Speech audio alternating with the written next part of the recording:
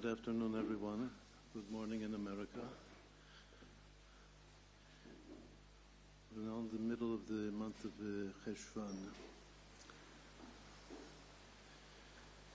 We're taught in Sefer Yetzirah that every month is created by a letter, the letters of the alphabet. The 22 letters are divided into 3 mother letters, 7 double letters, and 12 simple letters. 12 simple letters correspond to the 12 months of the year. It begins from Nisan. This is the 8th month, and the letter of this month is Nun. So the topic that we'll discuss today comes out of the meaning of this letter Nun. There's another important thing about every month of the year, that there is one of the 12 senses of the soul, which is actually the sense of the tribe, of one of the 12 tribes that corresponds to that particular month of the year. In this month the tribe is Menashe, and his sense is Reach, smell. But we're taught, and there's an explicit verse in Isaiah, that smell is the special sense of the Mashiach. To the extent that the sages say that the way to know who is the Mashiach is if he can judge, is that he's sensitive to everyone, to every individual, by an inner spiritual smell.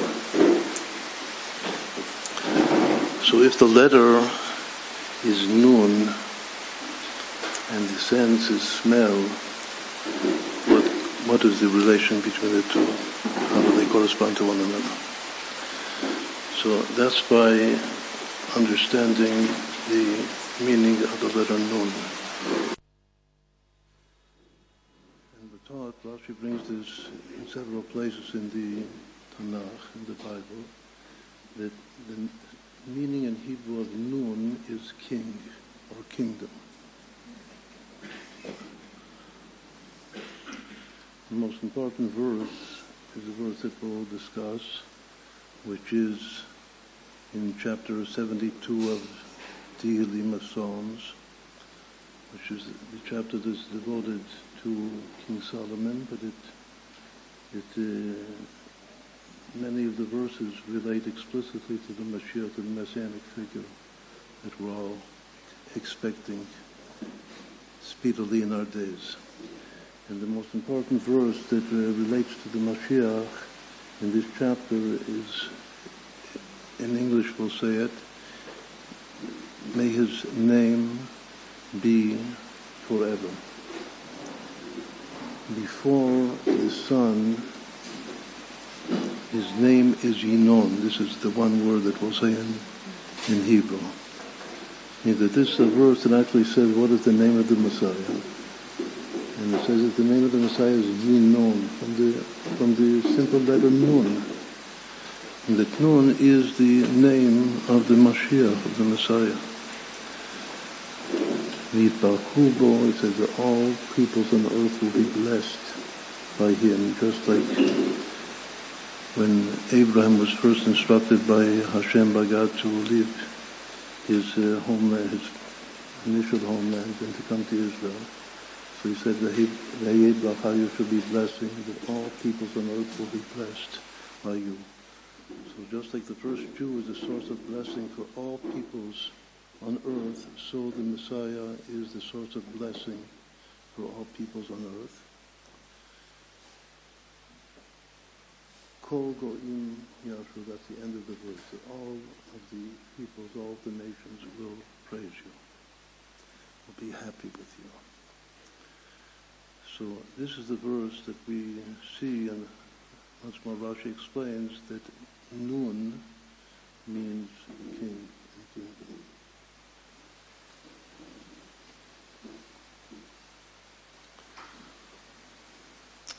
You might expect that the month that corresponds to kingdom, not just expect, the truth certainly is that the month that explicitly corresponds to the kingdom is the first month of the year, which is Nisan.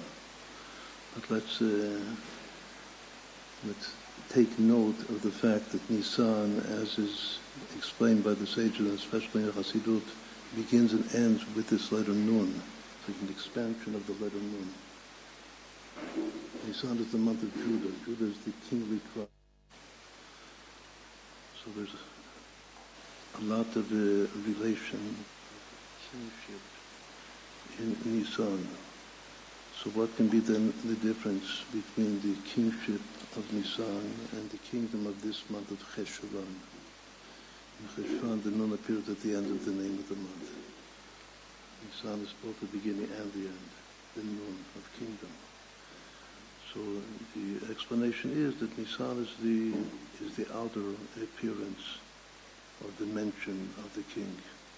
But the inner soul, just like the word Reach, smell, is the same two-letter root as Ruach, as spirit. Is that the spiritual dimension of the Mashiach is actually this month of Cheshvan. The physical, the more physical aspect, the outer aspect of the presence of the king is Judah, coming from the tribe of Judah, is the month of Nisan. So that's just in order that we begin to appreciate the Messianic power of this month. It's the spiritual dimension of the Messiah. So what we're now going to devote ourselves to is to speak about kings, the very concept of kingship, where it begins in the Torah. Who was the first king in the history of mankind? And what can we learn from that fact? Because the expression in Hebrew, everything depends and is based on the first appearance, whether it's a word or a concept or a story. The first appearance of something in history is the basis of all similar events or parallel concepts that will appear in the continuation of history. So kingdom definitely begins from some place, from some point. Because Adam was not yet a king, neither was his son Shet a king, nor his grandson Enosh a king. Who was the first king? How many generations do we have to wait from the creation of Adam, the first man, until we reach the first king? So the answer to that question is that we have to wait 13 generations. 13 generations means 3 generations after Noah. Noah is the 10th generation of mankind. He has 3 sons. One of the sons is Ham. Ham has a son whose name is Cush. Cush is Ethiopia. And Cush has a son whose name is Nimrod. And Nimrod is the first king of history as recorded in the Torah. So if kingship begins with Nimrod, we have to try to study and understand his soul. He was not a tzaddik, he was a rasha. He was a wicked person. One of the most famous things we know about him is that he threw Abraham, the first Jew, our first patriarch, our first father, into the furnace because of his faith in one God, because he broke the idols of his father's idol store. And Abraham was saved, came out miraculously. But there are other things that Nimrod did. The most universal thing that he was responsible for, the first king, is the Tower of Babel. And the whole story of the Tower of Babel in the Torah, which is the end of the second portion of the Torah, the portion of Noah. He was the king that was in charge of building that city, which afterwards became the city, the capital of Babylonia. That's the name of the city as well. And he is the king of Babylonia. And everything about Babylonia, about Babel, comes from him, from Nimrod. Meaning that even good things that were derived, like Talmud Bavli, the Babylonian Talmud, which is the Talmud by which we, to this very day, decide the law of the Torah and our way of life, our Jewish life. Not according to the Talmud Yerushalmi, but rather according to Talmud Bavli. So to this very day, there's something very, very basic and fundamental in Judaism about Babylonia. Babylonia begins from the Tower of Babel story. And once more, the king is named there in that story itself is not explicit, but it's very clear to the sages that since in a previous verse in Noach it says that V'haya Reshit Mamlachto Bavel, that he was the king of Babylonia. It says that explicitly. So it's very clear that he was in charge of this story, of building the city and erecting the tower.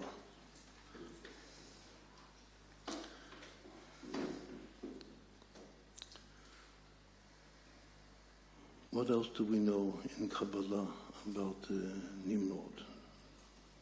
But the first thing that we now should already have been clear is that his name begins with the letter Nun, which is where we're coming from. That Nun is this month of Cheshvan, and Nun means king. That's the meaning of the word.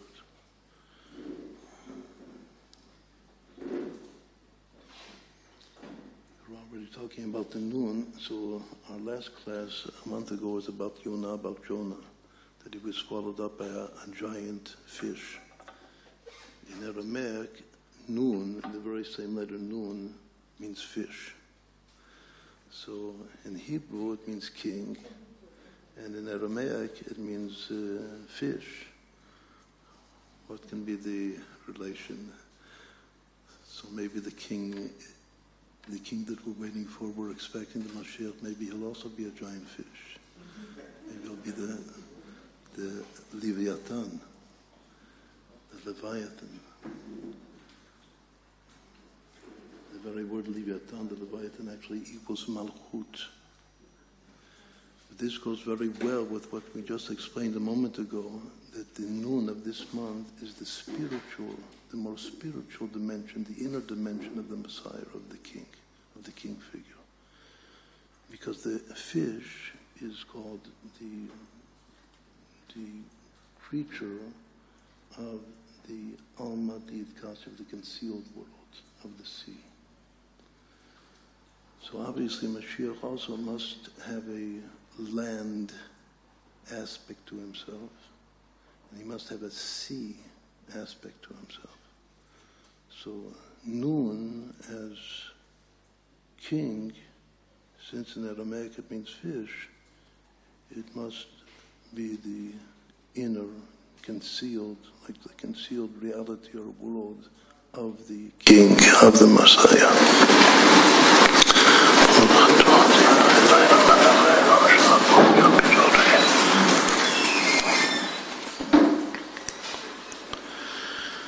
The Arizal, the greatest of the Mekubalim, of the Kabbalists, teaches us that Nimrod came back in a second lifetime, was reincarnated.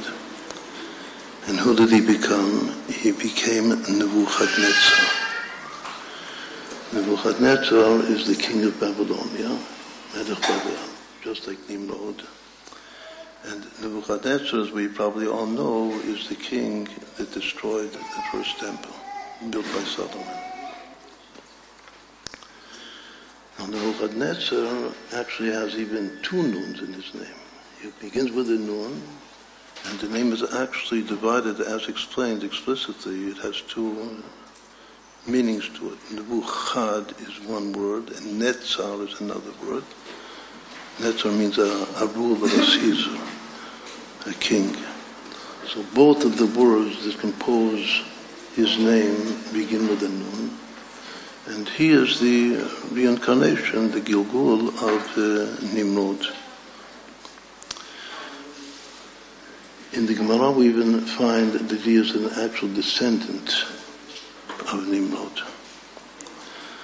But there's another amazing thing it says in the Gemara and the Talmud, our Talmud Bavli, our Babylonian Talmud, that he's actually also a descendant of King Solomon, who built the temple that Nebuchadnezzar destroyed. How so? How can he be a descendant, an actual physical descendant of King Solomon? Because we probably all remember the story of King Solomon marrying the Queen of Sheba. It doesn't actually say explicitly in the Tanakh that he married her, but when we learn the verses correctly, it's concealed there that he actually had relations with her. That was her request, her final request, after she was so tremendously impressed by the wisdom of Solomon. She asked for something, and her request was to have a child from King Solomon. And he converted her, the Queen of Sheba, and either the child was Nebuchadnezzar himself or he was a descendant of that child. So the descendant of the king who built the temple, he was the one that destroyed the temple. In Kohelet, Ecclesiastes, it says, one happening happens to the good man and to the bad man. And the sages say that is referring or comparing Solomon to Nebuchadnezzar. That Solomon was a king for 40 years. He reigned for 40 years. And he built the temple. And Nebuchadnezzar also reigned exactly for 40 years, and he destroyed the temple. So about that, Solomon, in his book of wisdom, which is Kohelet, Ecclesiastes, he says, as in prophecy of what will be, that one happening happens to both. What happens to me, that I built the temple, is exactly what's going to happen. I mean, the 40 years of reign is going to happen to my descendant, actually my physical descendant, who shall destroy the temple.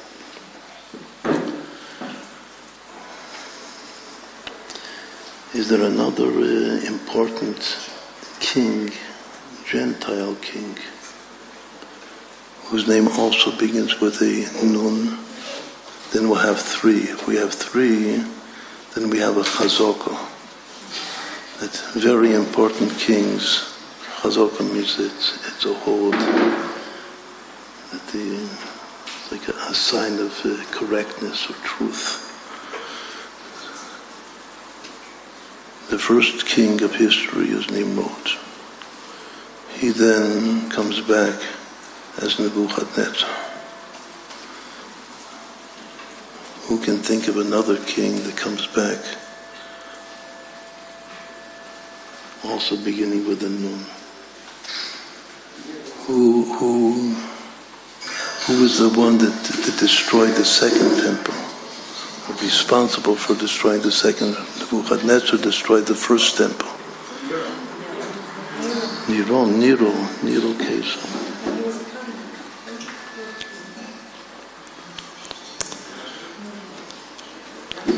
In general, a proper name beginning with the nun is a relatively rare phenomenon in Hebrew, in the Torah.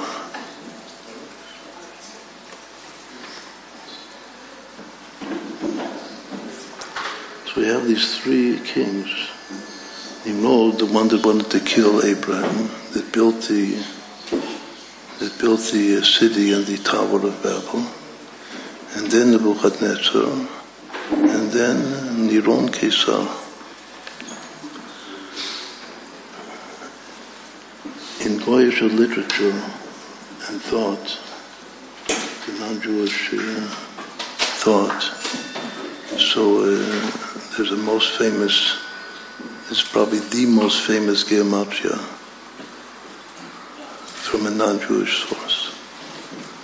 666. Which for the non-Jews, or for many non-Jews, is a number which is a very frightening number, because it represents the anti-Messiah.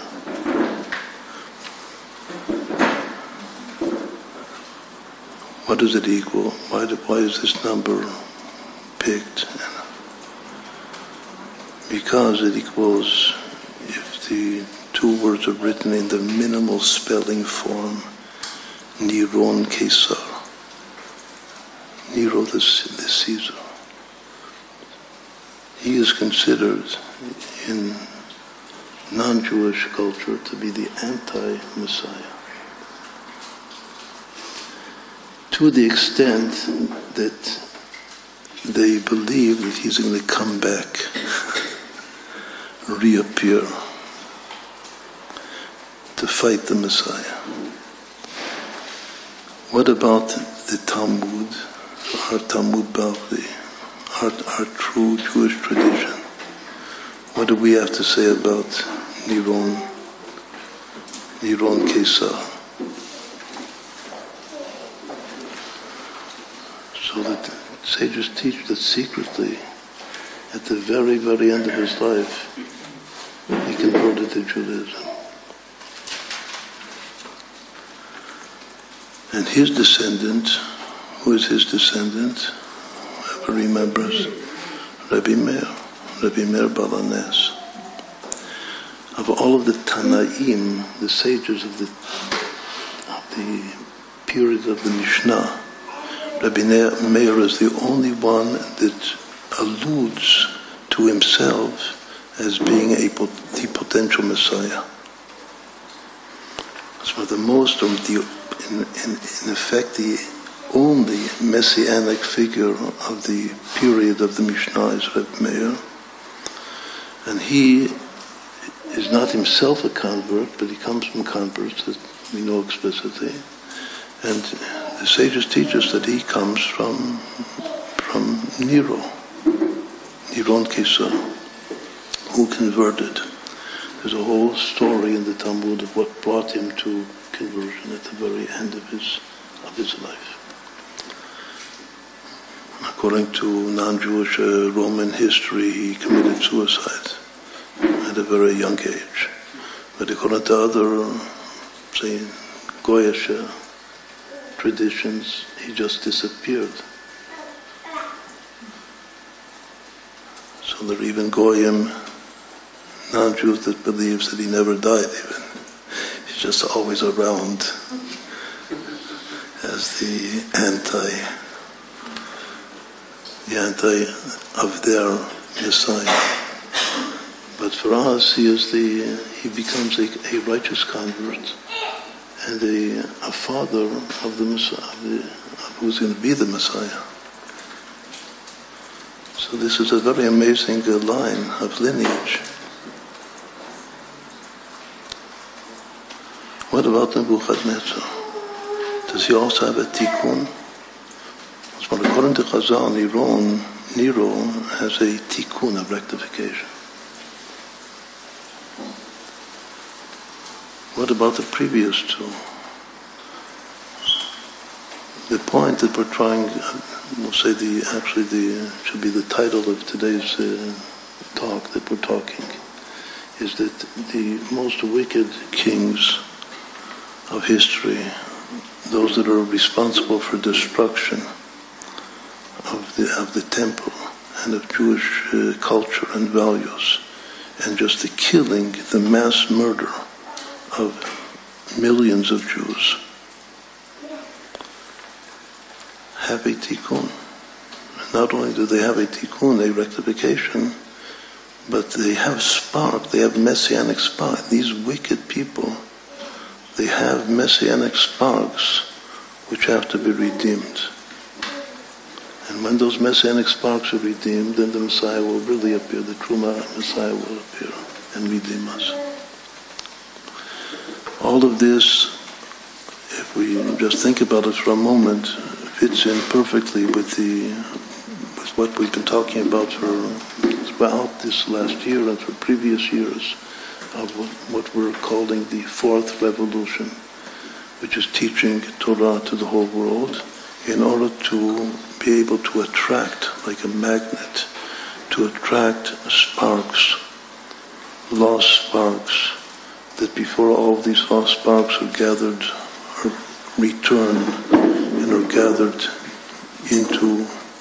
back into Judaism, so the redemption, the final redemption, and Mashiach cannot come, Messiah cannot come. So now we're actually talking about a very, very strong element of that according to Kabbalah and even the sages in the Talmud itself, all of the most wicked people, it says that their children study Torah, not just Nimrod and Nebuchadnezzar, Sancheriv, Paro, everyone. There's a whole sugya portion of the Gemara that says all of the wicked kings that destroyed and killed the Jewish people, Haman, who wanted to destroy us. But even those that did kill, all of them had children, had descendants that came back to Judaism, that converted and studied Torah.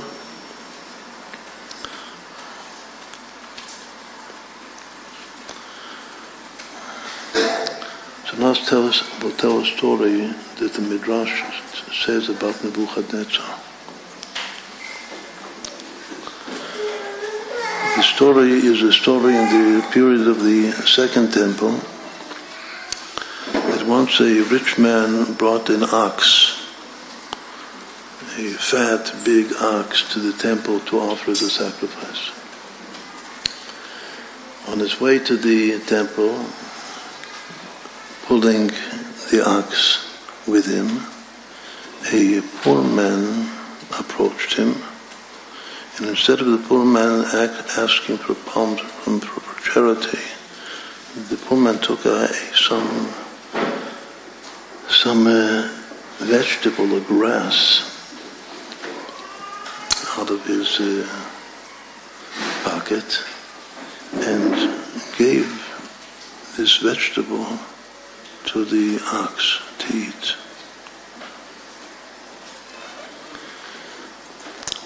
So the ox ate the vegetable that the poor man gave, and as soon as the ox ate this vegetable, he sneezed.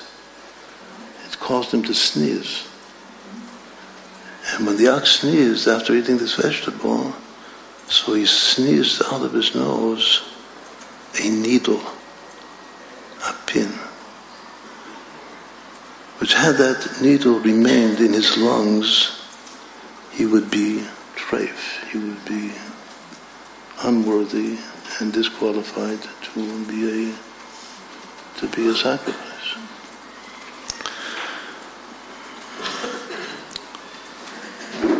The sages tell the story that when the rich man was pulling his ox to the temple, so the ox didn't follow, didn't want to go. He was fighting against his owner. But as soon as he sneezed out the needle, so he went b'simcha.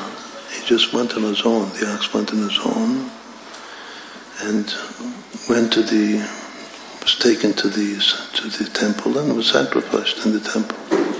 That very night, the rich man had a dream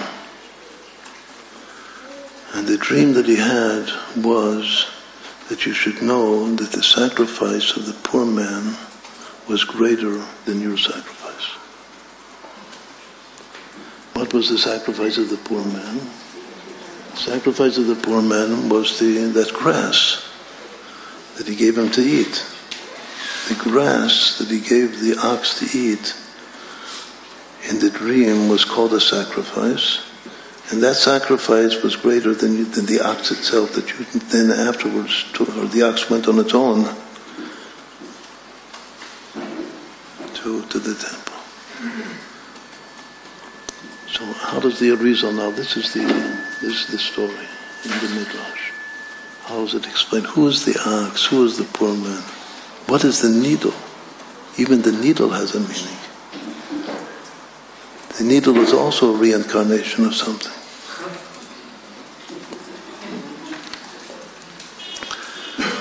The Arizal explains that no other than Nebuchadnezzar himself is the ox.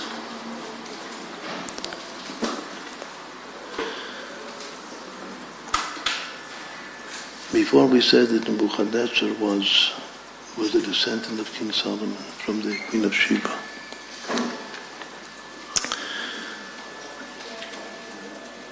He is the only king in the Bible that is called King of Kings, Melech Malchaya. He is also called in the Bible my servant, God. Hashem says that he is my servant. In destroying the temple, he is my servant. In a later moment in history, when there were also martyrs like Hananiah, Mishael, and Azariah, the three that also were thrown into the furnace by him, by Nebuchadnezzar, but also came out alive, just like Abraham came out alive from being thrown into the furnace by Nimrod, the previous incarnation of Nebuchadnezzar. In the second temple period, one of the kings of Rome also killed, as we know. There were many martyrs, and once one of the kings said that if you Jews, if you sages that are now going to be also burnt at the stake, if you're as righteous as your predecessors, which are Hananiah, Mishael, and Azariah, why doesn't God make a miracle for you to come out of the furnace, just like he made a miracle for them? So what did they answer him? They answered him that Nebuchadnezzar,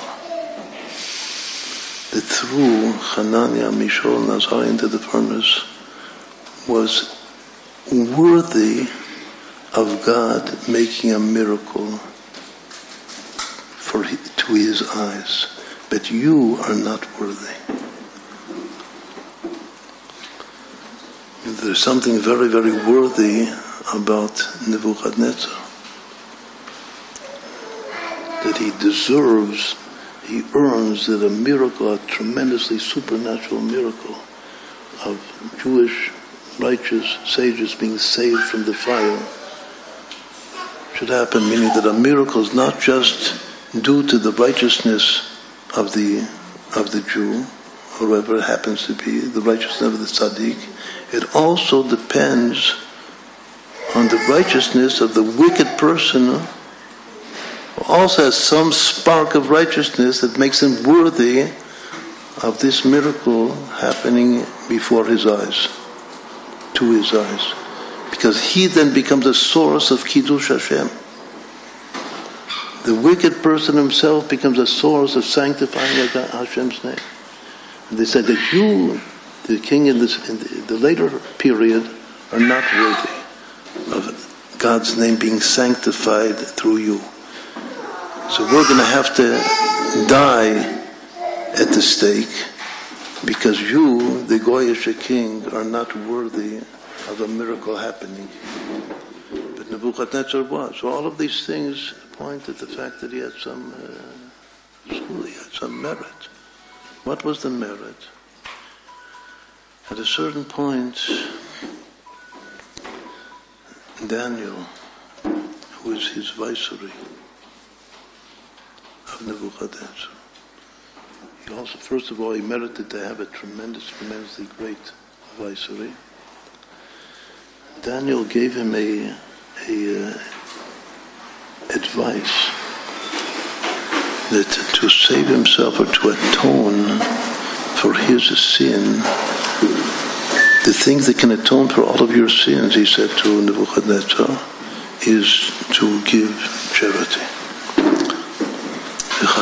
This is a very important verse that's even brought in Tanya for us, for all people, for all Jews, that the most all-inclusive atonement for sin is charity.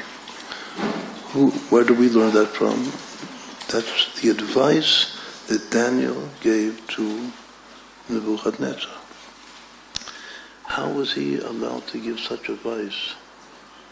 In general, to give advice to a non-Jew to atone for his sins is not a recommended thing. How did Daniel do it? So it says, once more the sages teach us, that the state of the Jews in exile in Babylonia was so severe that there were Jewish people dying every day from famine. And because Daniel saw this death of his brethren who were dying day by day, so he actually went against the normal instruction and revealed this secret, so to speak, to Nebuchadnezzar, that if you want to atone for your sins, the way to atone for your sins is by giving charity. So he did, he gave charity, and by his charity saved the lives of hundreds and thousands, maybe tens of thousands or hundreds of thousands of Jewish people. The charity of Nebuchadnezzar. That was his. So on the one hand, he killed millions. On the other hand, through his charity, he saved and enlivened millions.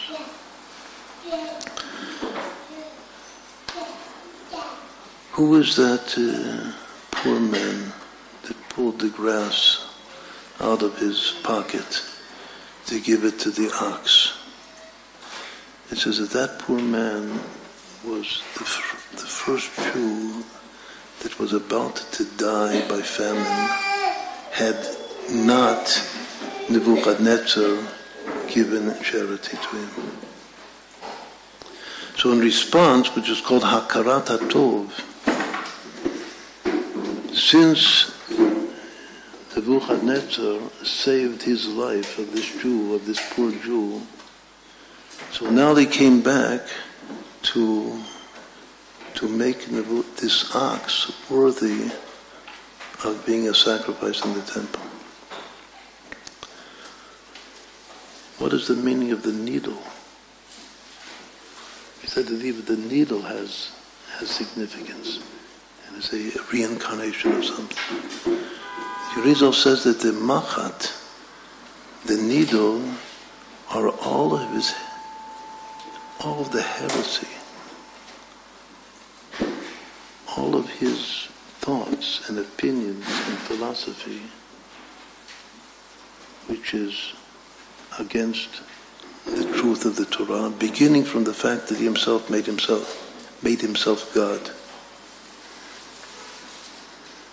And he created a tzelem, an idol, to worship himself. All of his heretical thoughts came back as a needle. What can we learn from this? We can learn that actually all disease says that there are 70 different treifot, 70 different diseases, which are fatal, mortal diseases, which correspond to the 70 nations of the earth, which, as taught in the Likutei Moharan, correspond to the 7 languages of the 70 nations.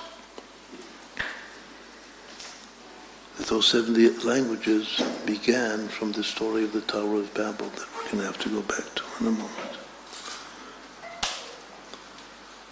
What's bad about the only thing that is bad is the belief system.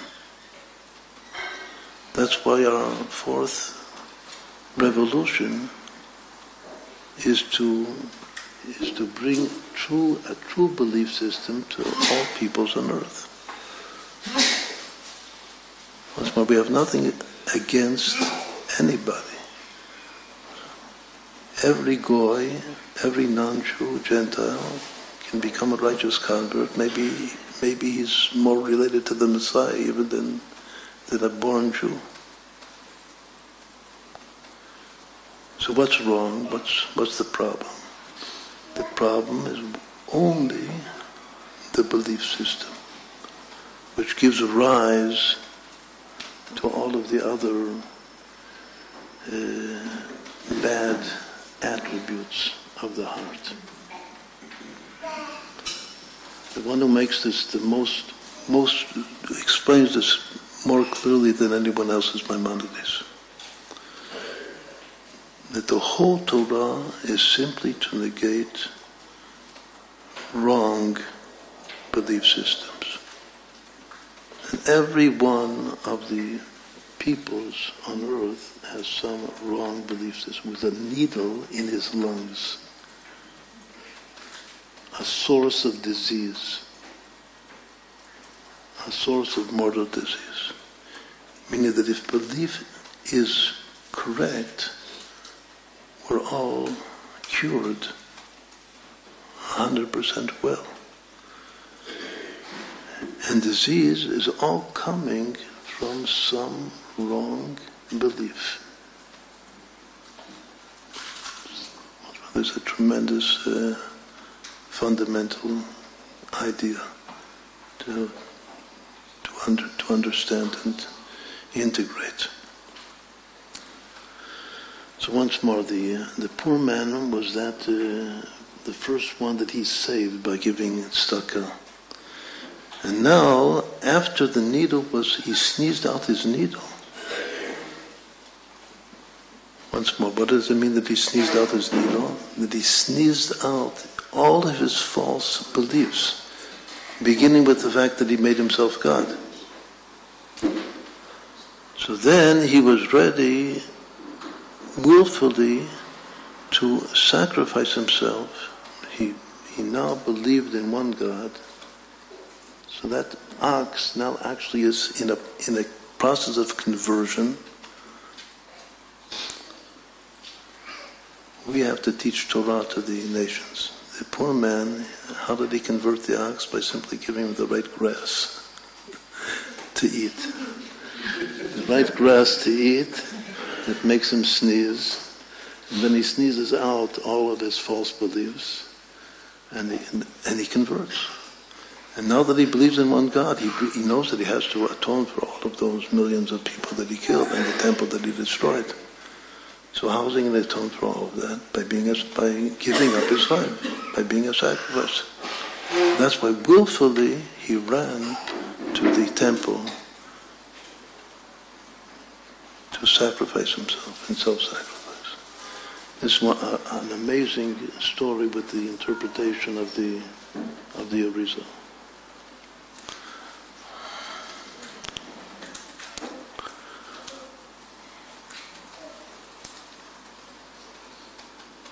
There's a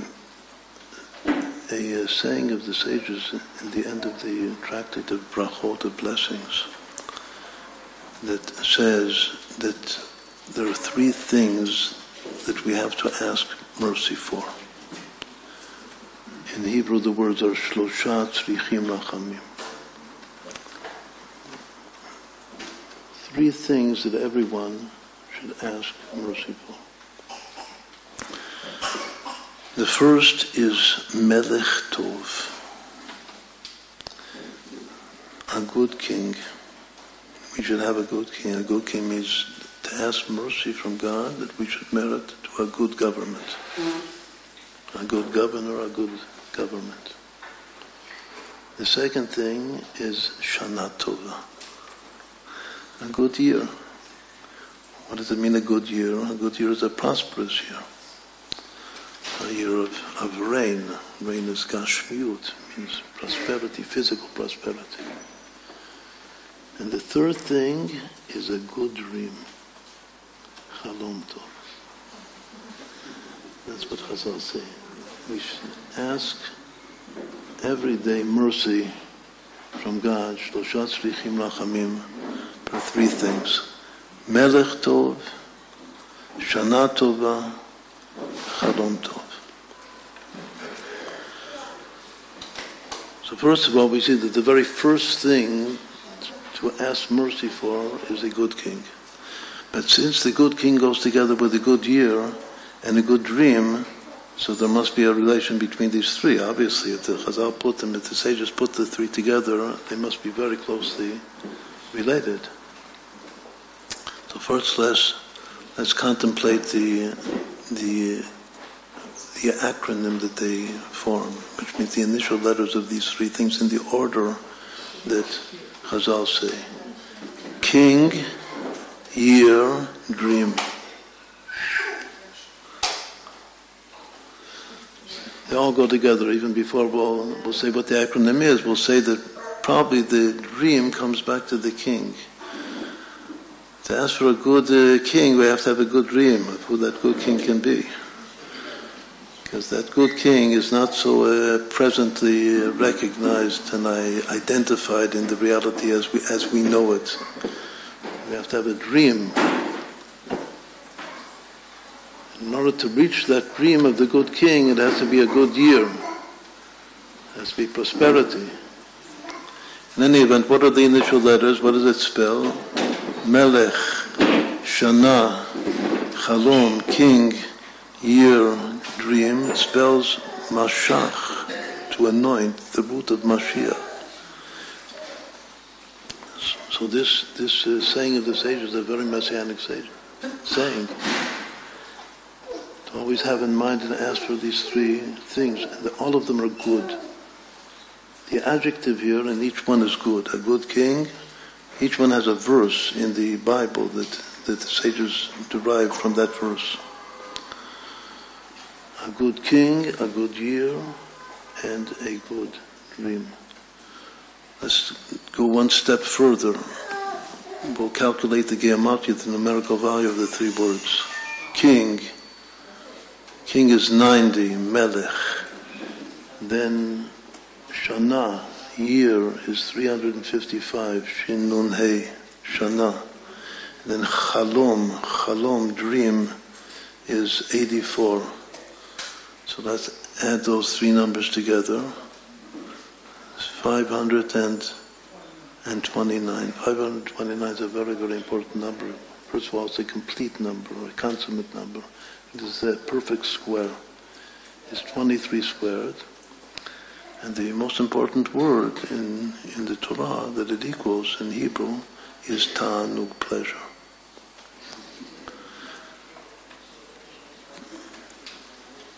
There's nothing better, en betova l'mala mi'oneg mita'anug. Means that the ultimate or infinite pleasure of life is these three good things. A good king, and a good year, and a good dream. What else can these correspond to?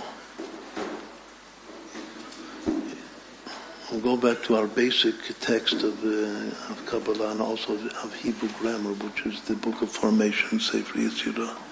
There it says that all of reality God created in three dimensions, three general dimensions, which are called Olam, Shana, Nefesh, world, year, and soul. So it's very clear that the year is the year, because it's exactly the same word. And it's also the second of the three in the order that the sages quote. It's also very clear that the last, the dream, corresponds to soul. Because the dream is the manifestation, the reflection of the subconscious. which is the soul. All of psychoanalysis is based upon dreams, because the dream reveals the soul. So it's very clear that a good dream is the dimension of soul, and that the good year is the dimension of time, the time coordinate. So what does that mean? It means that a king, the good king, must be at the dimension of world, which means space in general, but also world in the sense that we speak of world. The world, the universe, the whole world. When we refer to Hashem, we call Hashem Melech Haolam, the King of the world. So we say that King goes together with world. Every blessing that we make, we say, Baruch Atah Hashem, blessed be you Hashem, our God, who is the King of the world. So first we have to ask for a good king in order to rectify the world dimension of reality. And then for a good year to rectify the time, the year dimension of reality. And then for a good dream to rectify the soul dimension of reality. But as we're now explaining, all of the whole concept of kingship, the beginning, begins from a bad king, from Nimrod. A classic example of Bereisha Chashocha V'Hadar Nahora, that there are certain concepts that come from what's called the primordial world of chaos, that breaks, that we then are created to rectify. We're here, down here on earth, to rectify the breaking of the vessels. And there are many, many concepts which derive, their origin is in the world of chaos, and that's why the first time that they appear in the Torah is in a negative context. And then it's our duty, our task to revert and to rectify, to bring them into a positive light, a positive context. And one of the most important of such words and concepts is king. Because once more, king begins with Nimrod. He's the first king in the Torah. Reshit Mamlachto Bavel. And it says that his kingdom is Babylonia. When you take his name Nimrod and add it to Bavel, the result is Choshech, darkness.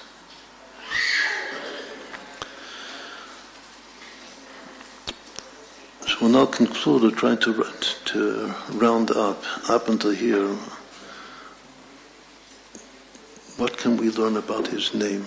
He said that the name begins with a nun. But what does the name mean? Well, the first king was the king of darkness in Babylonia. What does his name mean? So the simple meaning of Nimrod means to rebel. Rebellion, revolution. And the sages themselves interpret it in this way. Sages say that why is his name Nimrod? That the first king is a rebel. He's a negative rebel.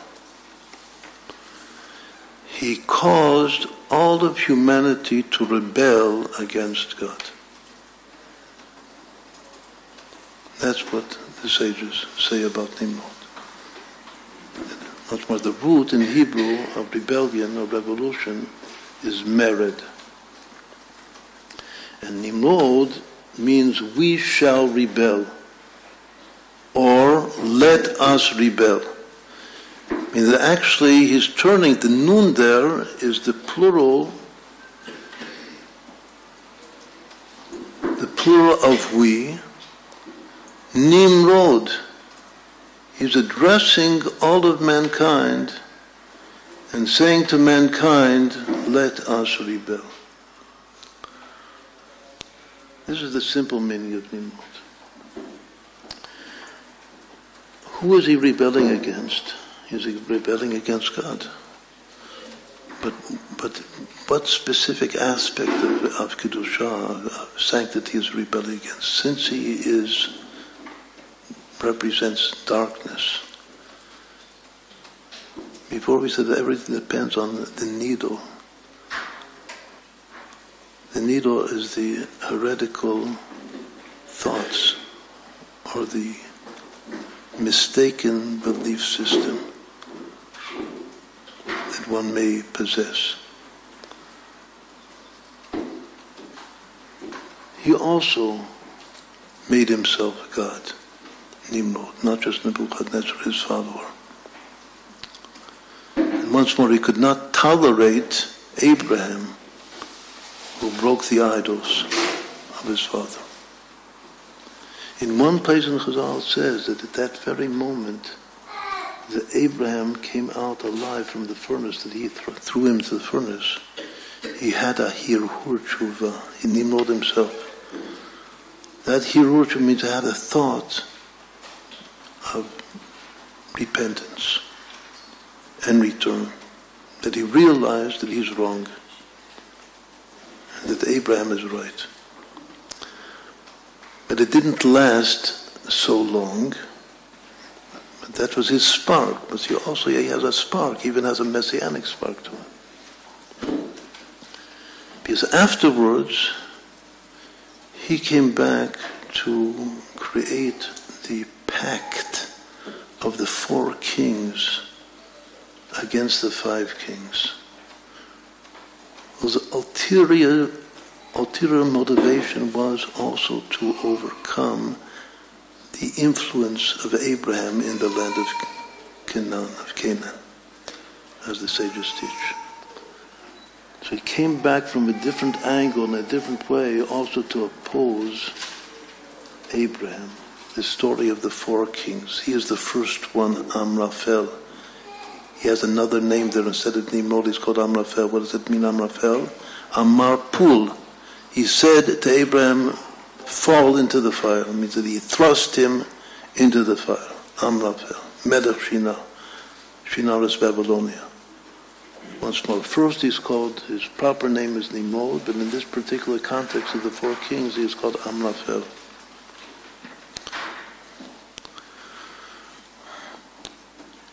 So he has the story of throwing Abraham into the furnace, building the city of Babylonia and the Tower of Babel, and then afterwards creating the pact of the 4 kings that Abraham defeated ultimately. Is there another meaning to his name besides we shall rebel? First of all, it's very important here, the Nun, that we see that since the Nun is the letter of the king, in this context we see that the Nun is a letter of appeal to the public.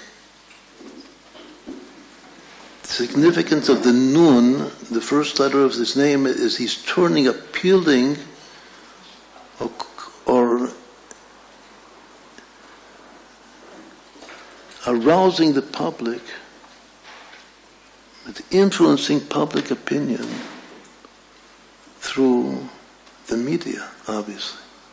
Nun must be a very, very proficient media expert, that he knows how to turn to the public and arouse the public to rebel against something that he wants to rebel against. Nimrod. Well, this is the pshat, the simple meaning of Nimrod. What else can Nimrod mean? If we just take the first 3 letters, the Mem, Reish, Dal, the last 3 letters, then it means we shall rebel. But if we just take the first 3 letters, it spells what? It spells the name of an animal. And in one place it says that this is the meaning of his name. What is that animal? Namer, a leopard or a tiger. The very first instruction that we're taught in the ethics of the fathers to emulate the power of an animal in the service of our Father in heaven is Hevei Asken Amer. This is also taken to be the first halakha in the Shulchan Aruch, to be as bold as a tiger. But tiger is an impure, is treif, it's an impure, pure animal. But there's something so important about the tiger that that's the first Jewish law to become a tiger. So if Nimrod has this tiger, the first three letters of his name, what does the Dalet represent? The last letter. If the root is mered and the nun is the we shall rebel. But if the root is namer, which means a tiger, what is the Dalet? So in the Torah, Nimrod is written always chaser, without a vav, just nun, mem, reish, Dalet. But in Chronicles, which as we probably know, spells words in full, not as in the Torah. So Nimrod is written with a vav and a Dalet at the end. Nun, mem, reish, vav, Dalet. If we take the Dalet of the Torah and the vav Dalet of Chronicles and put it together, what does it become? It becomes David. Nimrod is David's tiger. The tiger of David. The king of him. David is usually compared to a lion. Nebuchadnezzar, the reincarnation of Nimrod, it says that he actually rode on a lion and had a tanin, a crocodile, around his head. Nimrod is called a Gibor Tzayir. He was a hunter.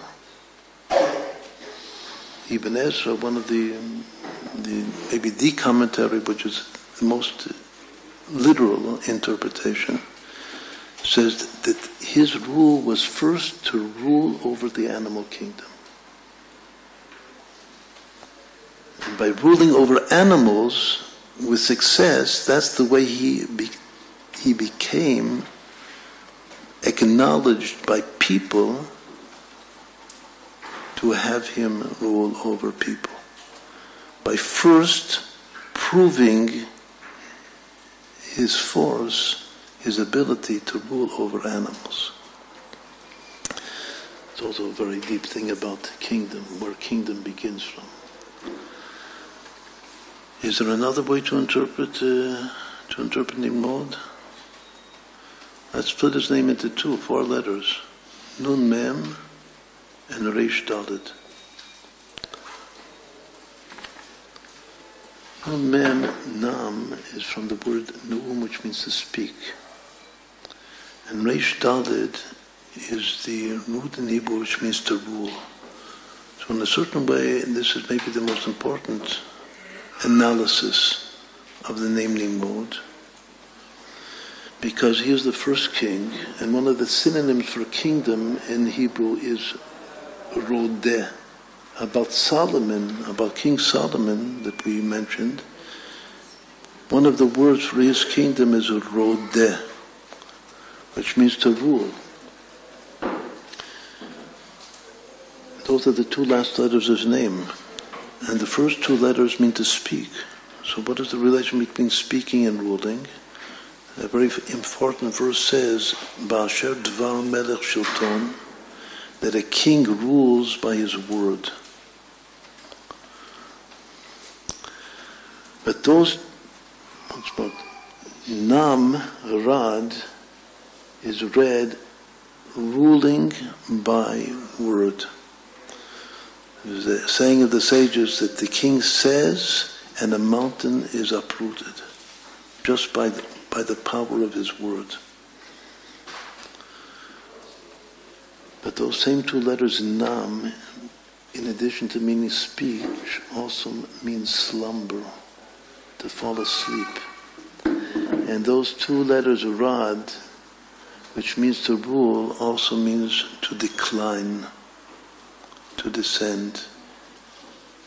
And in the beginning of the Torah it says, Radu, if you're worthy you will rule, if you're not worthy, God says to Adam, if you're ruler you will rule, if you're not ruler you will descend, decline. The same is true about Nimrod. If he's worthy, the Namrad is ruling by speech, by the power of the word.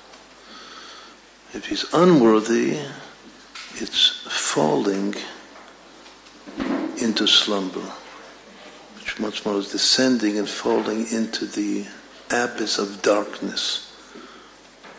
We said that Nimrod plus Bavel, Babylonia equals Choshech. Va'aretz hayta choshech. The world was dark in the beginning, and then came the light. Who was the light? The light is Abraham. So again, I'm being told here that I have to stop. Yes. But we didn't yet reach the real light. Maybe somebody will ask, we have a good experience in the past, that the good questions, we were able to say all the things that we weren't able to say in the class. So let's hope that we have now some good questions.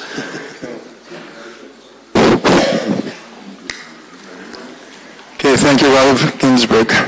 Okay, the first question is from Angela in Rock Island, Washington. And I'm reading it exactly. Rabbi Ginsburgh, are you saying that these wicked kings of the past all have a tikkun and come to assist the Mashiach rise to his place? That's a very well-stated synopsis of what we said.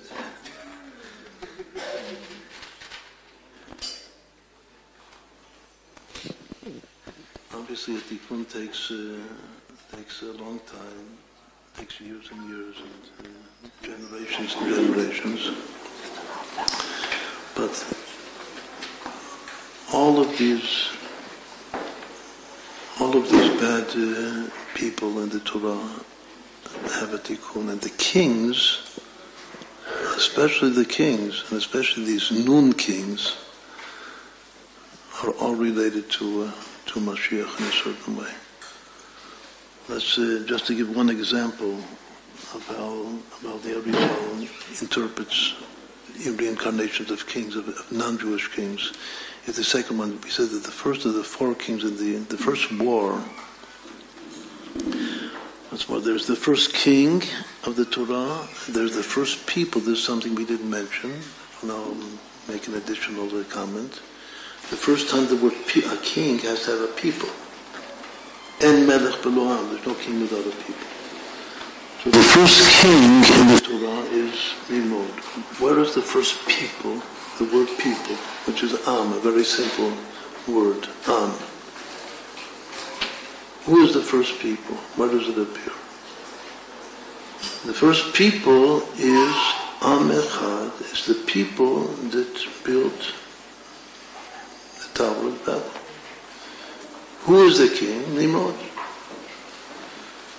So not only is Nimrod the first king, but he is the one who has the first concept of people. Now even more amazing, his name, how much does his name equal? Nimrod. Nun Mem Reish Dalet. It goes 294. 294 is a multiple of 14 of David. Before we said that he has a relationship to King David. It's 21 times David, 21 times David. 21 is God's name, I shall be. It's as though Nimrod is saying, I shall become David. Eheyeh Pa'amim David. 21 times 14. But what most important phrase equals that number 294? Exactly this phrase, which is one of the reasons that the King of all kings, which is God, created the world. Because En Melech B'lo Am, there's no king without a people. That phrase is quoted throughout Kabbalah and also in Sefer Tanya, in the book, the classic book of Chassidut. Ein Melech B'lo Am, there's no king without a people, equals Nimrod. That's the value of his name. So there's an amazing gematria, that he is the first king and he has the first people, and his name equals there is no king without a people. What is the first war? The first war is the war of the four kings against the five kings. That because they took captive Lot, the nephew of Abraham, he entered into the battle to save his nephew. And he defeated the four kings who had defeated and conquered the five kings. The first of which is Nimrod himself, under the name of Amraphel, and the second of which is Aryoch. Aryoch Melech Alasar. So this is an example to answer the question that was just, or the statement that was stated correctly. The Arizal says that Aryoch, we find that name Aryoch means a long one, but it also means a lion. It means long, like Arich Anpin, the long face, the long countenance in Kabbalah. But it also is a word that means lion. Aryoch, like Aryoch. Where does he come back as this wicked Aryoch? One of the greatest of the Amoraim in the period of the Babylonian, the first generation of the composition of the Babylonian Talmud, his name is Shmuel, and his nickname is Aryoch. What about Melech Elazar? Melech Elazar is his companion. His companion is a Rav. And he is the reincarnation of Melech Elazar. The Arizal says that even though according to the Pshat it's all one person, but it actually comes back as two people. That Aryoch becomes reincarnated as Shmuel, who is called Aryoch in the Talmud, and Melech Elazar, which refers or alludes to the fact that in Isurim, all forbidden things, what is forbidden, what is permissible, the halacha is in accordance with Rav. So Rav is Melech Elazar. So once more, this is a perfect example of a wicked person coming back as the greatest sages in Jewish tradition. But especially the kings that we mentioned, those are the ones that come back as Messianic sparks to assist, as was very well stated in this statement, come back to assist the Messiah.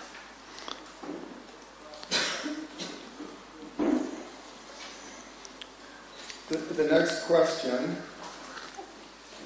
I'm almost trembling to ask it because I knew it was inevitable. I myself would not have the chutzpah to ask it, but since someone did, it really should be addressed, is, can you please explain, I don't even want to say his name, Yimach Shemo, as another horrible person who tried to eliminate the Jews, where is his Nitzitzot and where is his Tikkun? Like I said, I thought of it, I knew it was inevitable, but I couldn't get myself to ask him. So as we said, the things take many generations until something works out. There are souls that say have to be in the afterlife, in the opposite of the paradise, for thousands of jubilees before their ultimate tikkun becomes consummate. And of course it's not mentioned in regarding to the person that was just referred to, because he doesn't appear himself explicitly in the sources. Usually he is considered to be closest to the Haman figure. And Haman, we see explicitly, Haman, it says that his descendants studied Torah in Bnei Brak. The difference, of course, is that Haman was not successful in his plot to destroy the Jewish people. But this person was partially successful from his point of view. At the end, he committed suicide himself. And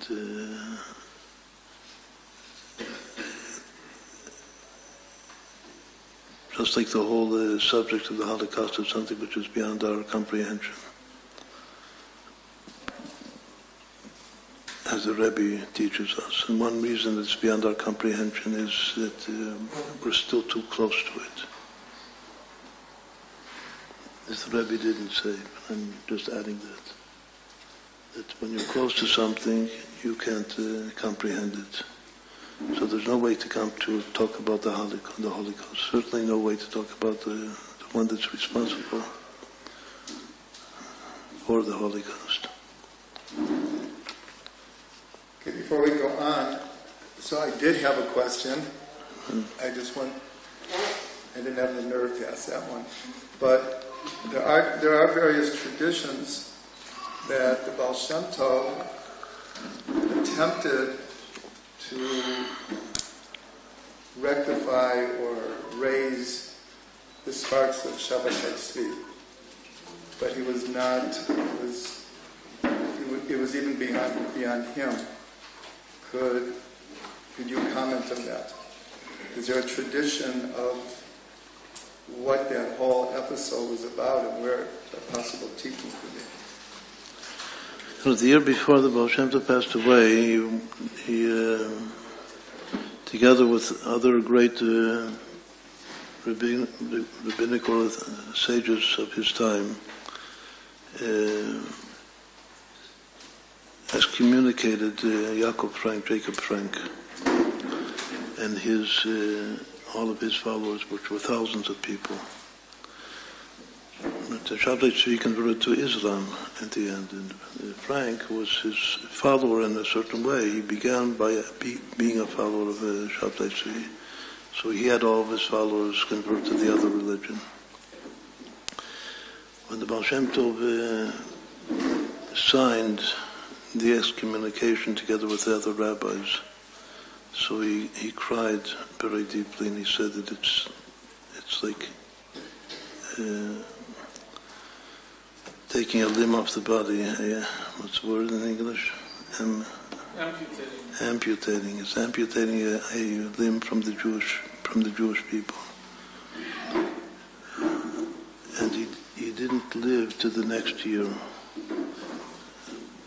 That day was supposed to have been a holiday, actually. The other rabbis wanted to celebrate that day every year that the Jacob Frank movement had been removed from the Jewish people. But because the Baal Shem Tov, it happened in Tammuz, the month of Tammuz. But the Baal Shem Tov passed away on Chag Shavuot of the following year, which was a month before. So because of that, it didn't become a day of celebration. In any event, that's the Baal Shem Tov definitely, had he been able to elevate these sparks, he would have done so. His great-grandson, Rabbi Nachman, was also tried to elevate the sparks of the other religion. That's why many of the greats of his great sages of his time, the great rabbis of his time, were so against Rabbi Nachman and Breslov, because they say he's taking and doing customs and taking things from the other religion in order to elevate the founder of the other religion. So in a certain way, Rabbi Nachman was actually more than Baal Shem Tov, more than his great-grandfather, and in attempting to bring people of the past back and to rectify them. Okay, we'll take one more question from outside, and then we'll take questions from here. This is from Ruth Boyko in Port. Anyway, she says, near the city of Los Angeles. Can you explain the real light that you were about to explain to us before you had to stop your class?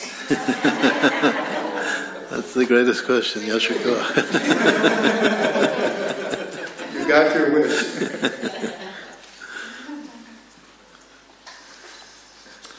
She gets a book for free.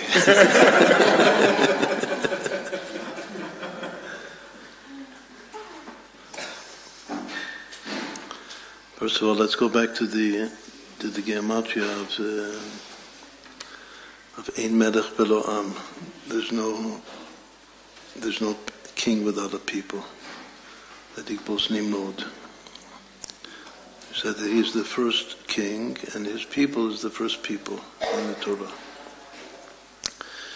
What does people stand for? In the past, we've had many classes based upon this phrase, there's no king without a people. And we say that since this word people, Am, is such a simple word, I and men, that it probably stands for different things. So actually we have a whole list of maybe hundreds of different things in the Torah that I and Mem stand for. I mean, the initial letter is an acronym for two things that go together and relate to kingship. But in the context that we're now studying, the most important thing, the most explicit thing in the Torah is that in the story of the Tower of Babel, it says the people came and said, Nivneh ir umigdal.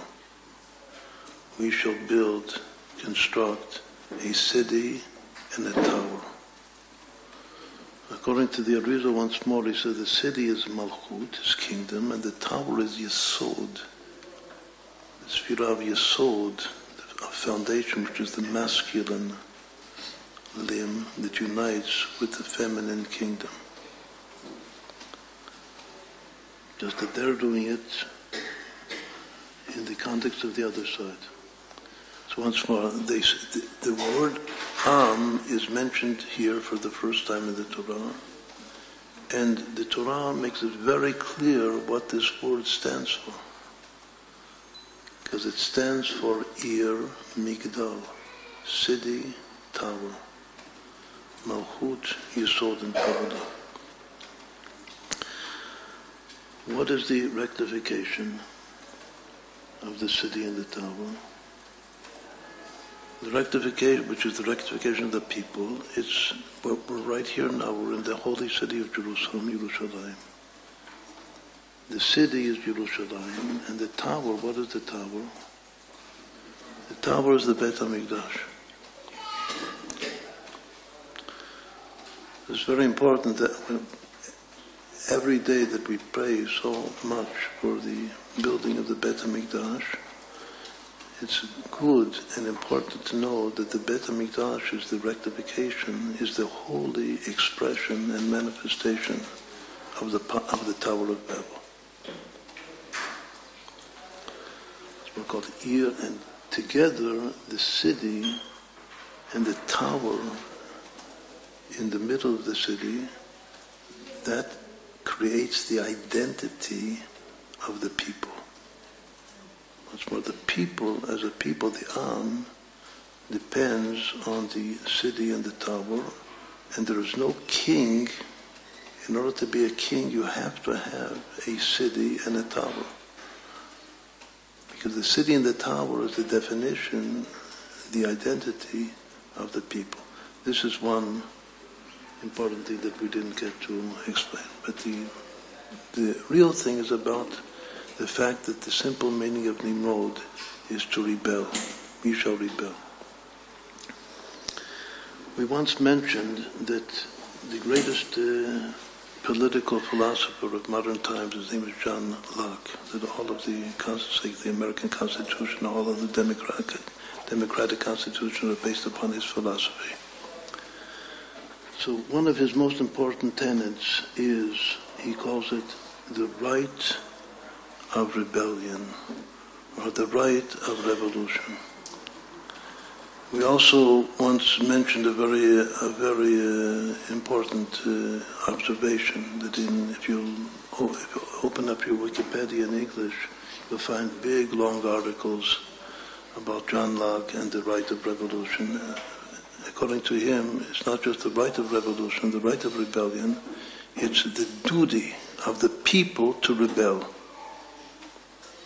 But the people do not just have a right to rebel, but the people have a duty to rebel against a tyrant. against a king or a government system which opposes the best interests of the people. Meaning that the people have to possess a consciousness that we know that the concept of human rights is the most important thing in the world today. But in general, we think of human rights as being the rights of the individual. It's just like we talk, in the context of, say now, the Jewish people. In order to prepare ourselves for the coming of the redemption Messiah, we have to do tshuva, have to return to God. But there's the return of the individual. But now we say that what's missing, what's lacking is not the consciousness of an individual returning. There has to be a consciousness of people as us, as a people returning to God. And as a people returning to God means that it's a demand for the government to return to God. An individual returning to God is not a demand for the government to return to God. There still can be a distinction between state and religion. But for the people to return, to God is just like this one of all what's called human rights. All human rights are individual, but there's one human right which is not individual. It's a collective right. This is very, very basic. That of all of the human rights, which are to keep the right of the individual, perhaps the most important right is not the right of the individual, it's the right of the community. It's a communal right, the collective right to rebel against to rebel against Nimrod, to rebel against he who rebels against God. When we speak of this concept, we quote always from the Rebbe that now in modern Hebrew, in modern Israel, since the many secular Israelis like to identify with the pre-Jewish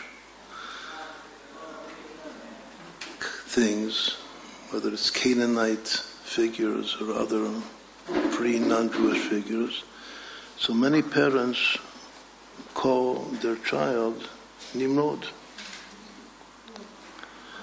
How can that possibly be, to call a child Nimrod after this wicked king who once more built the Tower of Babel, threw Abraham into the furnace, and then created the pact of the four kings? So so many people, many children that are named Nimrod, when they grow up and they become Baalei Tshuva, Baruch Hashem, so they think that they have to change their name.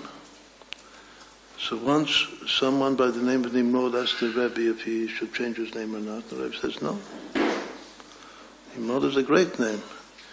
Just you have to know who you're rebelling against. Nimrod means to rebel. That Nimrod brought humankind to rebel against God, but our present Nimrod has to be the John Locke's Nimrod, who rebels against corrupt government and politics, but you're not for the interests of the people. That's what. A person that rebels against a king, a good king, is a death penalty. So rebellion is a very, very dangerous and bad thing in general. But there's no general rule that doesn't have an exception to the rule. And definitely there is an exception, which is, once more, this is the basic collective human right, which is called the right to rebel. And what did we say? That if you look up in English, in Wikipedia, right to rebellion, right to revolution, you'll find tons of material. In the Hebrew Wikipedia, you won't find it at all. The reason of which is, everyone can try to figure out himself why the Hebrew Wikipedia censors the right to rebellion, which is once the basic collective human right. So much what the question was, where do we find rebelling against light? There's one verse. This was the basic thing we wanted to say this in answer to our question. There's one verse in Job, in the book of Job, that the verse reads, Hema hayu b'mordeo. It's talking about wicked people. It says, they were in the rebels against light. Lo hikiru d'rachav, they did not recognize his ways. V'lo yashvu b'netivotav, they did not dwell in his paths. That's the verse. They were of the rebels against light. Who is the light? So, according to most of the classic interpretations, the light is the light of God. And the phrase is Or Ha'olam, the light of the universe, the light of the world. And there are people that rebel against the light of the world. Let's calculate that phrase. How much is Or Ha'olam? This is like a new phrase for most of us. Because we all know that Melech Ha'olam, as we said before, God is called the King of the world. But we've never heard of this phrase that God is called Or Ha'olam, the light of the world. From this verse. How much does that phrase equal? Or Ha'olam? 207 and 151.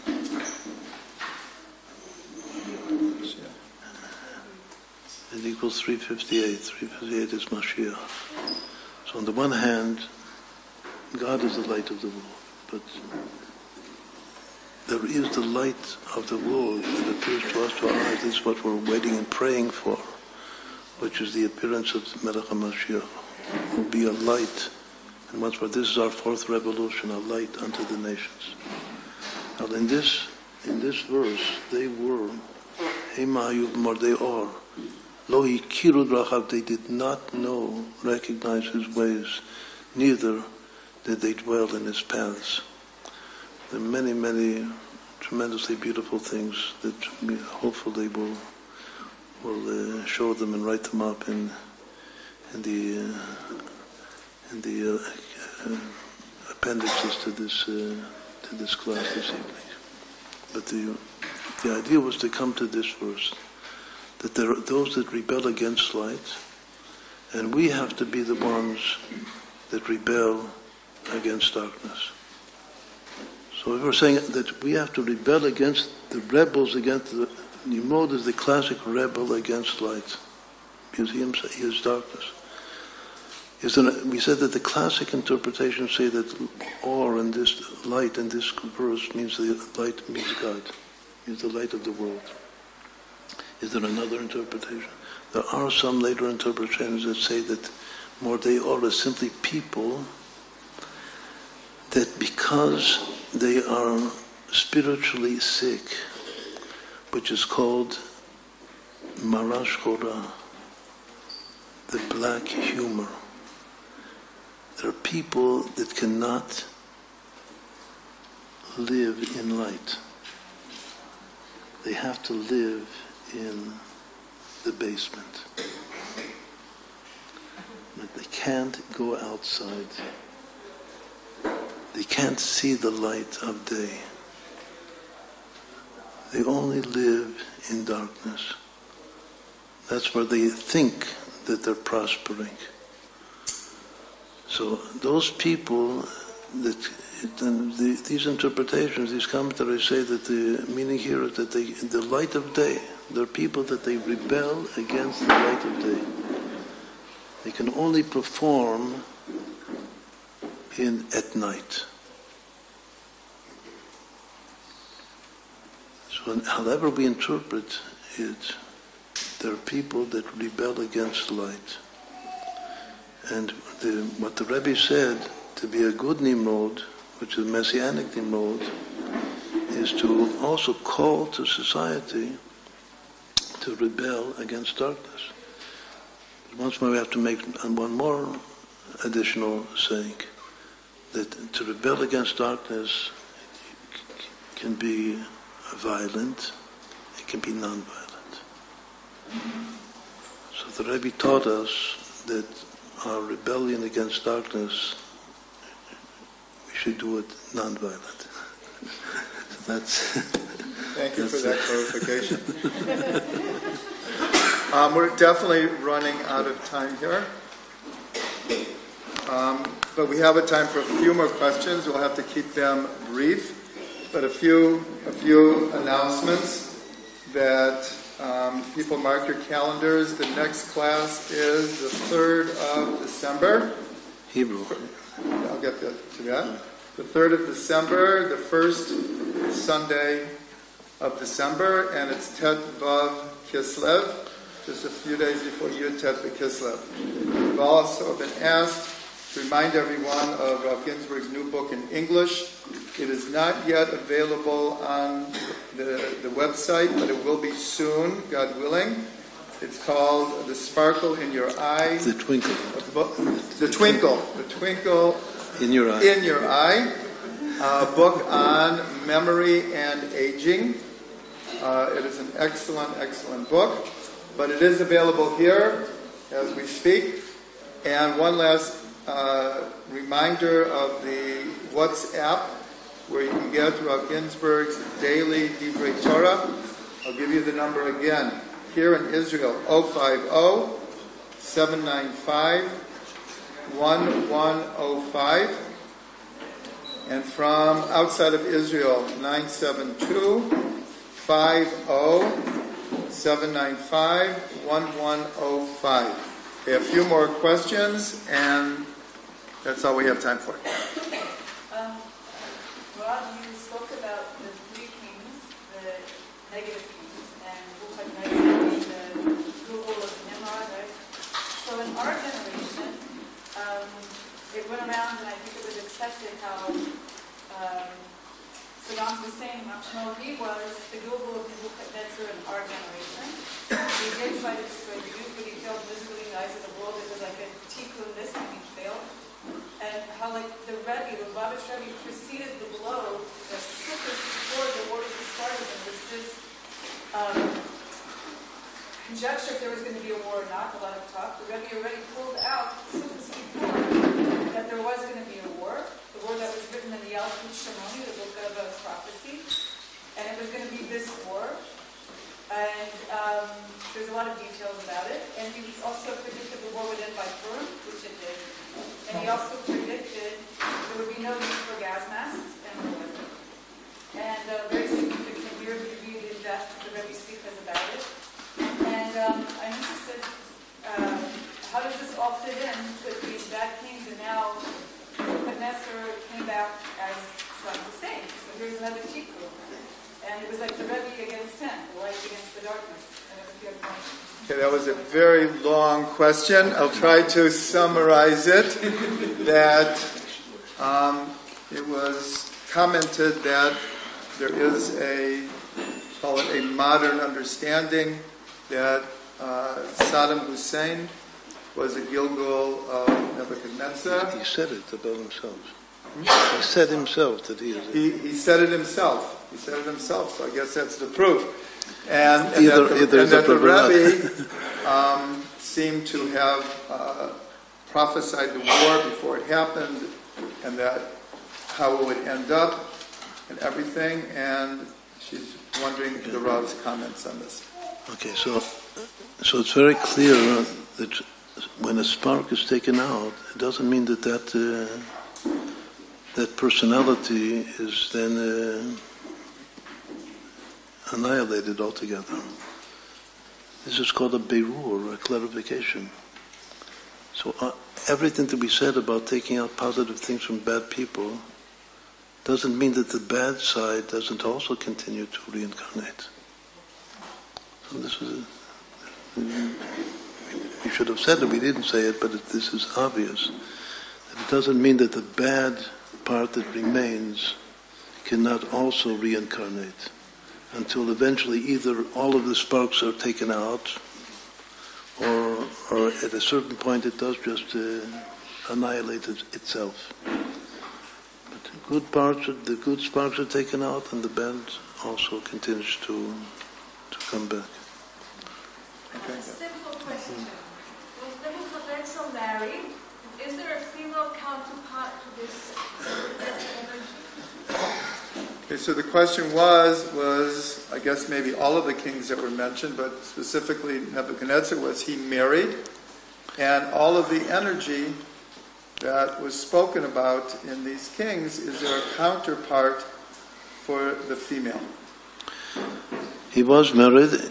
Even the sages say what his wife's name, the queen's name. And there are different opinions. One opinion is that her name was Shmira, which means to guard. And there are other opinions what her name was, but he was definitely married, so he did have a feminine counterpart. But the most significant thing is we talked about Neron Caesar, Nero. So this is even in the Goyish history, in simple Roman history, he had his wife. His wife's name was Porphia. Pei Vav Pei Yud Aleph Hei. It must be exactly the same name as in Roman records. This is the way it appears in the Talmud. And it says that it could very well be that his motivation to convert at the end to Judaism was, in a certain extent, the result of his wife, because it said that his wife was pro-Jewish. But even in the Roman documents, she was pro-Jewish. Hakol mina isha, everything comes from the woman. So even this Goyish queen of Nero Caesar, her name equals Yaakov 7 times 26. A very good gematria she has, Porphia. Yes. So I have a question, and hopefully this is a short answer, and maybe it's a nitpicky question. We talk about the 4 and the 5 kings of power. After the Melchizedek comes out and greets Abraham. Right. And according to Rashi, he says that this is Shem and Noah, which would put him at the 11th generation. But we said the first king mentioned the Torah is the 13th, so what does the Rav have to say about that? Okay, the question, we need a clarification as to how Nimrod ended up being the 13th generation if Shem ben Noach is the 11th.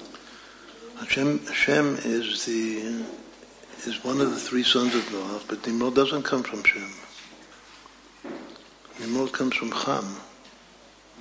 He's the 13th generation from Adam, because Noach, his son, is Ham, and then Cush, and then Nimrod. Shem is the 11th generation, and Abraham, they're all living at the same time. Abraham is the 20th generation. So you have Shem ben Noach, Melchizedek, who is the 11th generation, and you have Nimrod, the evil king, who is the 13th generation, through Ham. What? Melchizedek, because his name is... I didn't understand the question. The question was because of his name, Melchizedek, that Melchizedek is Melech Yerushalayim. But once more, this is mentioned, we said the first king to be mentioned in the Torah as a king. The verse that mentions Nimrod as a king comes first, comes way before. And Melchizedek, that's what his name, what the name means. But as a king figure, even as a figure, he's not represented in that way, even though his name means that. Okay, we have time for 2 more questions, one from each side. I think this is the best we can do. I was wondering if the Rav is able to tie in the first nun from Bereshit, meaning the Nachash. So is there any connection? The Nachash is also the symbol of Chesed, and is it possible to tie that in? That's a good Okay, so the question is, we have all of these, if I understand correctly, we have all of these nuns in the kings, and maybe the first big nun is the Nachash. So how does the Nachash fit in with the nun of the month of Cheshvan and all of these kings? Okay, that's a very good question. But it all begins from the Nachash. It's true that all of this nun that we're talking about begins from Nachash. Nachash, the word Nachash in Hebrew means to guess. Sometimes a person has a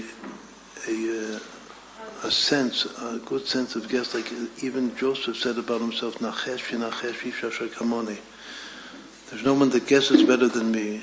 To the extent that guess is almost, a good guess is like the Holy Spirit.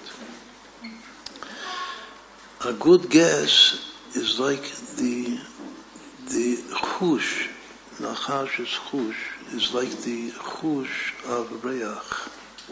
The sense of smell that we said before, which is the Messianic sense. That's why the word Nachash actually equals, Bigamati equals Mashiach. But really it all begins from Nachash. Now there's another very important thing that says about Nimrod. That Nimrod inherited the clothing of skin that God created for Adam and Eve after the sin. Those clothings got to Nimrod, and afterwards Esau actually killed Nimrod and took his clothing. Ultimately, Rebekah dressed her son Jacob with these clothing, and also partially in merit of those clothing, he merited to the greatest blessings of the Torah from his father Isaac, who loved his son Yitzchak because he was a hunter, just like Nimrod was a hunter. So there are many things that we didn't talk about. Those clothing, that skin, is called the skin of the primordial snake. But according to Kabbalah, the clothing, first the skin, the human skin of Adam and Eve before the sin was light. It's called Ora Chashmal. It was pure light. After the sin, once more the sin was rebelling against the light. Then the skin became or with an eye in the Sefer Torah of Reb Meir, who is the Tikkun of Niron, the Tikkun of Nebuchadnezzar, the Tikkun of Nimrod. In his Sefer Torah it says, quote, note, clothing of light, as before the sin. But in our Sefer Torah it's written or with an ayin, which means skin. But or with the ayin also means iver, means blind. Because it's in the dark, it's blind. And that clothing, that skin is called mash chadechiv. That's why the Targum Yonatan even says explicitly that the skin is the skin of the snake. And that went to Nimrod until it was redeemed ultimately by Rebekah dressing Jacob with it, taking it from Esau, and thereby he merited the blessings. This one's another tremendous topic by itself, and it all begins from the Nachash, from the primordial snake. Yeah. What is the connection between Nimrod and Amalek? What is the connection between Nimrod and Amalek? Both of them, it says, about Nimrod is the first one that says that he was a hero, a hunter before God. So that before God seems positive, but he was wicked. How can he have a positive connotation? So the sages explain that it means that he knew God and he intended to rebel against him. Yodea,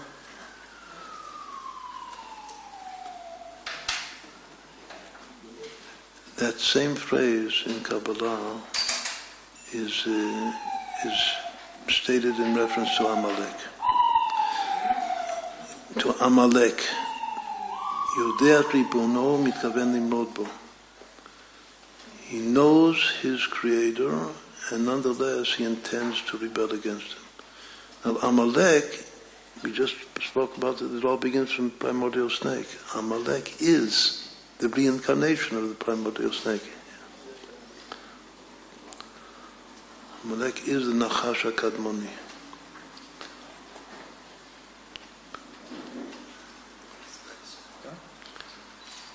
Let's try one more Geometry, just to make this clearer for us. Nimrod, we said that the basic connection that we began and explained is that Nimrod, the Arizal says that Nimrod is Nebuchadnezzar.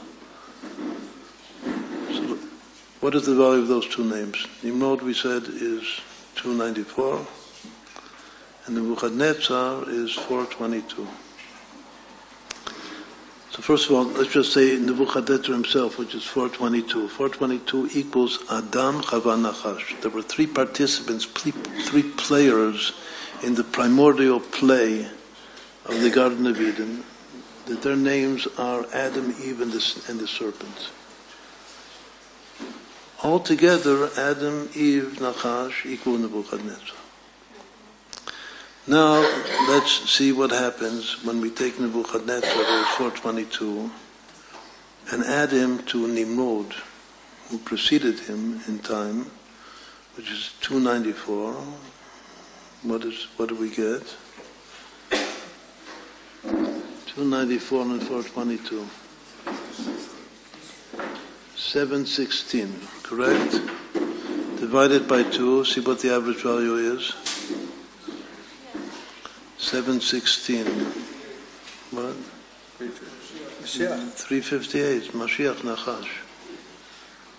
This is the clearest geometry identification that the common denominator of Nimrod, Nebuchadnezzar, is the snake himself, is the Nachash himself. But the Nachash has Messianic potential. That's why all this Messianic energy is here in between Nimrod and Nebuchadnezzar. Okay, last question. Nebuchadnezzar is sometimes referred to as Nebuchadnezzar. What's the reason for the Reish being interchanged with Nun? So the question is that Nebuchadnezzar is also, his name is changed with the Reish. The question is, what is the significance of that? This is a grammatical thing in Hebrew. First of all, there's another variation of the spelling of Nebuchadnezzar. He has three variations in the Tanakh. It's either Nebuchadnezzar, the kernel spelling, which is 8 letters. Nun, Bet, Vav, Kav, Daled, Nun, Sadik, Resh. Another important thing that we didn't mention is that many names or words customarily are shortened into 1 or 2 letters. How does Nebuchadnezzar, what is shorthand for Nebuchadnezzar? Nun, Nun. This is the clearest identification with the letter Nun. That the way that his name is written in short is Nun, Nun. And actually we said that the two syllables, or the two halves of the name Nebuchadnezzar are actually 2 words that are put together. Nun, Nun. But if we write his name in this kernel way, it comes out to be 422, as we just said. But often the name is spelled with an additional aleph. After the second nun, there's an aleph, Nebuchadnezzar. And sometimes it's instead of the nun, there's a resh, as you say, Nebuchadnezzar. So there are 3 different spellings of his name. A grammatical klal principle in Hebrew is that the 4 letters lam and nar, lamed, mem, nun, resh are interchangeable. So in many, many words we find this phenomenon of a nun and a resh, or a nun and a lamed and a mem, all of these 4 letters interchange. obviously the difference will be the gematria. The meaning of that second word, Netzar, is a king. So probably that's why I would have to check, in Aramaic or in whatever Semitic language it is, it could be that that word itself has two forms. That either the king is the Netzar or the king is the Retzar. But that itself is because that these two letters interchange. Okay, thank you everyone for coming, everyone for tuning in around the world. Again, December 3rd, Tet Vav Kislev. See you then.